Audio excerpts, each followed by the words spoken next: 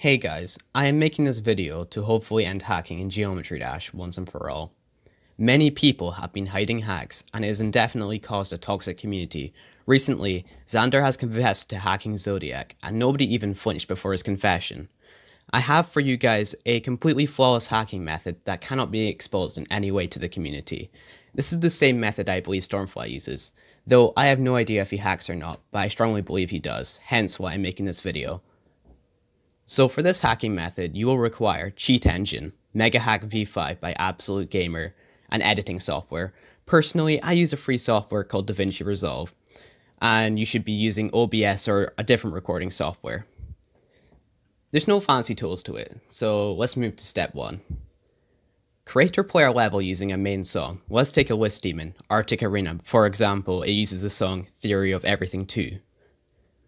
Open Cheat Engine and Megahack V5. Go to the search bar and type speed and click on anti-speed hack on the tool. On Cheat Engine, open the process bar at the top left and select Geometry Dash and click enable speed hack. You can set it to whatever speed you would like.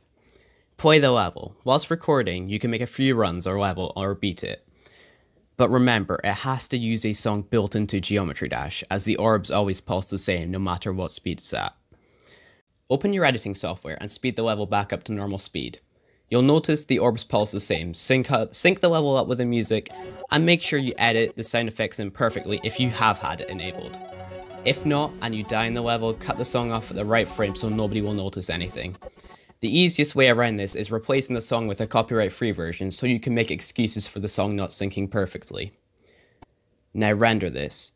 You can have multiple runs of the same level as long as the song always cuts off at the right point after every death, and you can call this raw footage if you want to.